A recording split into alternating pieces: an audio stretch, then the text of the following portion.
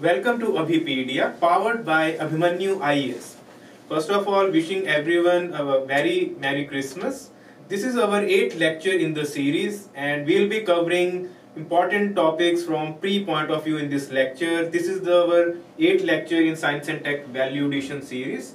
And topic for this week is once again on expected lines, which is primarily a pre-topic which all of you must have covered by now.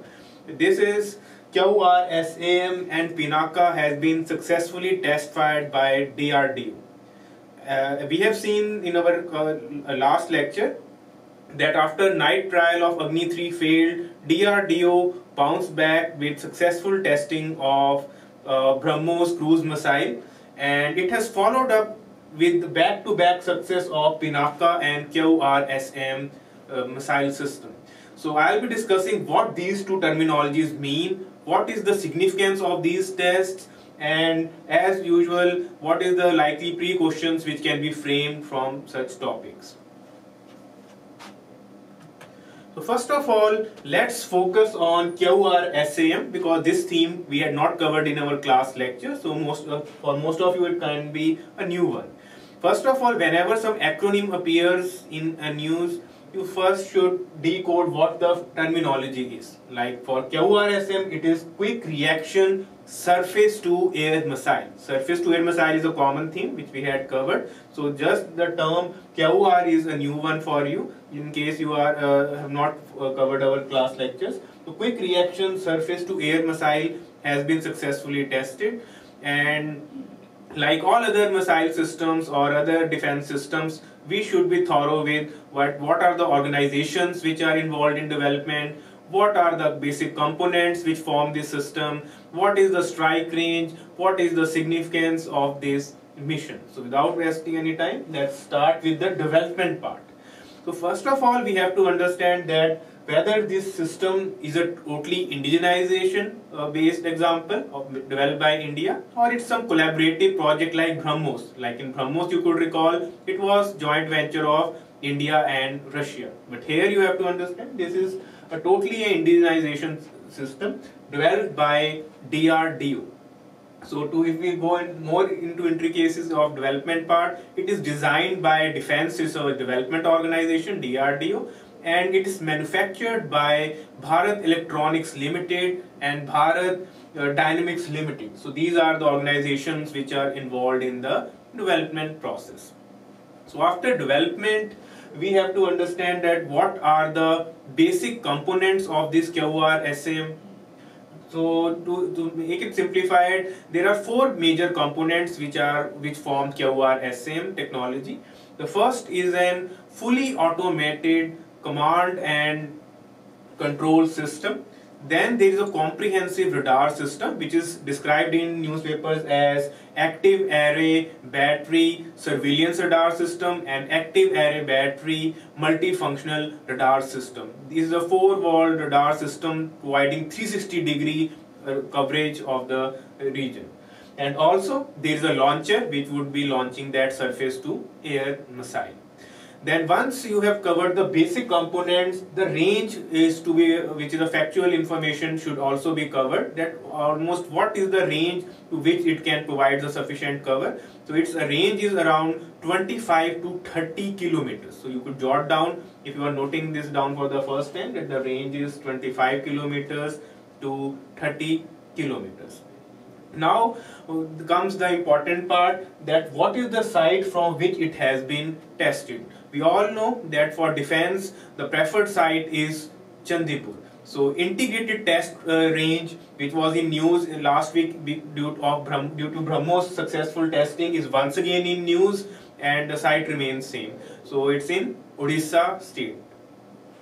Now let's discuss the significance of this trial. Was it the first ever trial which is as highlighted, or it's some routine testing which is being carried out? So that's the important part, because if UPSC is going to frame a statement based question, likely the significance part would be asked.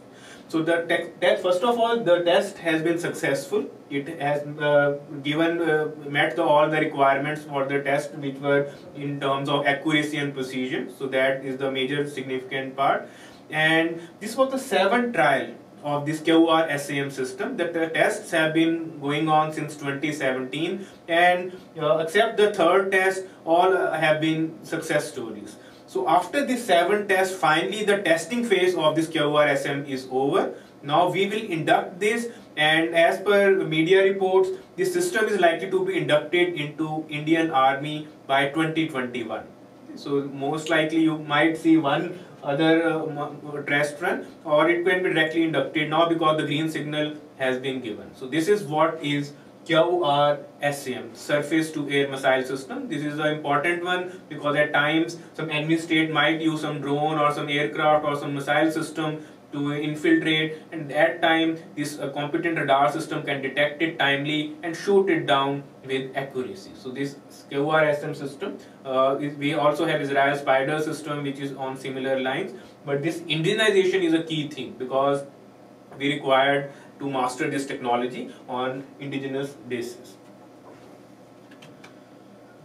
Now let's discuss the second part that's equally important, Pinaka. This we had covered in our class lectures as well, but this would be a revision because here we will be covering this topic once again qualitatively.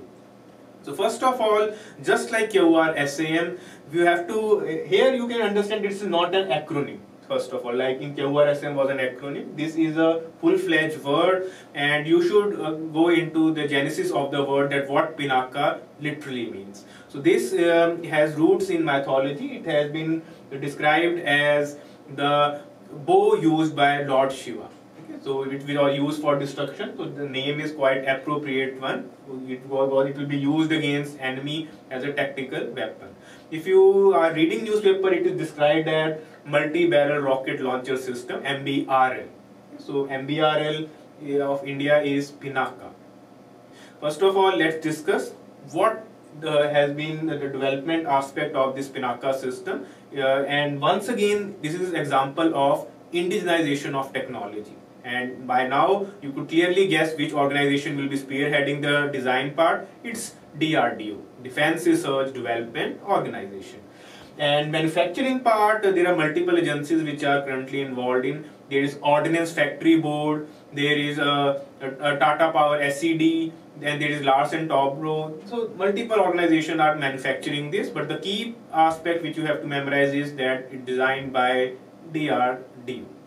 Now coming to components of Pinaka, there are 6 launch, a typical Pinaka battery consists of 6 launch vehicles. Each is loaded with 12 rockets. So that makes them equivalent to 72 rockets. And there are other 6 replenishment load vehicles which are followed by 2 command systems, which are technical details. So basically you have to understand that there are 6 vehicles, each loaded with 12 rockets. And the best part is that all can be fired within 44 seconds. So if you want to cause destruction to enemy side, you want to do heavy shelling, then this is the ideal thing which you can employ at your edge. It will definitely provide you tactical advantage which you are seeking. And there is a flexibility. It's not that you have to fire all 72 at one go. There is a flexibility. You might fire 4, 8, 10 as per your requirement. So this is quite destructive artillery system of Indian Army, which is not in testing phase. It's already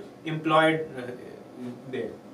Now this is what its components is about. Then let's discuss the strike range, that what the distance it could literally cover. So there are different versions of this Pinaka system. Generally when you will see news, you will see MK1, MK2 written. Like if in the current affair, the one which is in news, MK2 version was test fired. MK1 has a range of 40 kilometers, whereas MK2 has a range of around 75 kilometers. Recently, it is in testing phase. Extended version even can go till 90 kilometers, which is quite a sufficient range to hit the target with precision. So make sure in current Pinaka system which was tested, you are thorough with the range as well. Now the testing side is once again the similar one as of QRSAM. It's ITC, Integrated Test Range at Chandipur, Odisha. And the significance of this test is that once again DRDO has demonstrated that it is capable of shooting the targets with precision and accuracy. And this system is it was quite useful in Kargil war. In 1999, for capturing many hilltops, this system was successfully employed and it gave the returns. So this is quite a destructive system which we are once again upgrading in terms of range, and it is always in use. It stands true to its name and has been serving the needs of Indian Defence Forces. Lately it has been integrated with the IRNSS system. IRNSS, we have covered in our class lecture, is Indian Regional Navigation Satellite System, which is our, if you could recall, there were two types of services which IRNSS provides. One is the SPS1, Standard Positioning Service, which serves the civilian needs, and RS, Restricted Service. RS are encrypted service available only to authorized users, in this case our military agencies. So that's another associated topic which is in news when this Pinaka has been a test fire. So make sure you are thorough with all the nitty-gritties of these two themes, and these are the broad pillars which you have to cover when such current affairs are in use. Development, their strike range, the basic components. You don't have to go to exact technicalities of the component, at least the broader version, that there is a radar system, what is its range, what are the relaunch vehicle, how many rockets it can fire. These are some basics which you could cover, and ultimately the significant part. So just like other lectures, here we are once again I'm highlighting what are the additional topics which you should ideally cover, so that if the difficulty of question is easy, moderate to tough one, then you should be mentally prepared to deal with. So in this given theme, the first of all you could see surface to air missile word is in use. So you should be thorough with the history of surface to air missiles or some the relevant examples which are in this category. In IGM-DP program, there are two missiles which fall under this surface to air missile category. There is Trishul and there is Akash. Now, both these missiles were developed under IGM-DP, and the warhead capacity is also different. One of them can carry only 15 kg of warhead, the other can carry up to 50 kg of warhead. So these are already there in your class text, so we don't have to write them again, but make sure you are thorough with that there are other surface to air missiles as well. Then other surface to air missile which you could cover is Barak 8, which is Indo-Israel project, and which is once again a surface to air missile which we have jointly developed by DRDO and Israel. So these are surface to air missiles which at least you should give a quick reading at. Then since I have highlighted the role of IRNSS, so which is NAVIC, you should also go through your space lectures and revise the basics of IRNSS. That there are 7 satellite systems, 3 in geostationary orbit, 4 in geosynchronous. There is a ground station at Bailuru in Bangalore. So all these basic facts have to be revised. Already UPSC has asked one pre-question on IRNSS, even in mains as well. So this is an important topic. So there is no harm in revising IRNSS system once again. And other associated topics can be classification of missiles as well as other surface to air missile feature, and indigenization of technology, which I have highlighted in the slide. This is a broader mains theme which you should keep a track of, because this word appears in your syllabus as well. If you will go through the UPSC syllabus, there is a specific line which is inserted which says indigenization of technology. So this both are representing indigenization of technology. So make sure even IRNSS was a example of indigenization of technology. So these themes are to be revised from pre as well as mains point of view. Keep a track of them, because as I have highlighted that as per CIPRI report, India still is number 2 in terms of arm importer, and we need to develop more and more of these defense equipments by own, so that we could improve our rankings and make in India a successful program. So finally, let's discuss a prelim question or a practice question from this theme. I have framed once again a moderate level question. so that we could revise all the themes collectively. The first one is I have written that Pinaka is an indigenous cruise missile. No, you have to understand, yes, Pinaka is indigenous, but it has nothing to do with the cruise missile system. Cruise, we had covered in our last lecture of this valuation series, was BrahMos. And there is another missile, Nirbhaya, which is of cruise category. Otherwise, there is no other missile which can be classified as cruise. So first statement is straight away wrong, and we have just discussed that it's a rocket launching, multi-barrel rocket launching system. So first one gets eliminated. Then Akash, I have highlighted that it is a air-to-air missile. From name, yes, it's an air missile, but when I say air-to-air, this statement is technically wrong because Akash is surface-to-air missile. India has air-to-air missile. It's called Astra, which is fitted in LCA Tejas. So in case you are just watching this video, you could add to your example of Astra in air-to-air category. Then the third, Trishul, is developed as part of IGM-DP is the correct statement. As we have covered in our last lecture as well, there are 5 missiles which form IGM-DP program. There is Trishul, there is Akash, there is Prithvi, there is Agni, and there is Nag. So these missiles are formed part of IGM-DP program. So the third is the correct one. So this is what the question was asking you to decode. And finally, Barak-8, as I have discussed, it's not a surface-to-surface missile. It is a surface-to-air missile, and even country is Israel. It's not US. So make sure once you are reading the questions, you are reading each and every word carefully, because if you are just reading the half statement, almost all questions had some partial part which was correct. So since we are in last week of December, so make sure by now you are in pre-mode and practicing more such questions on regular basis, so that you could improvise and make these mistakes in these practice sessions rather than making at the examination stage.